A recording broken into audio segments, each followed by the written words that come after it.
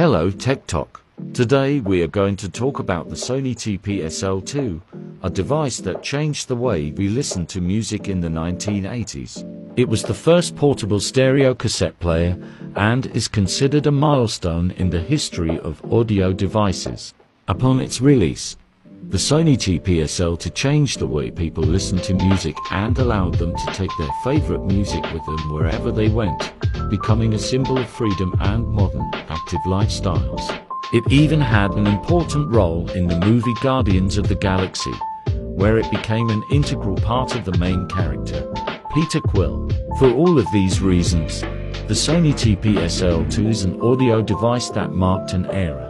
We hope you enjoyed this brief introduction to one of the most iconic devices in history. Until next time.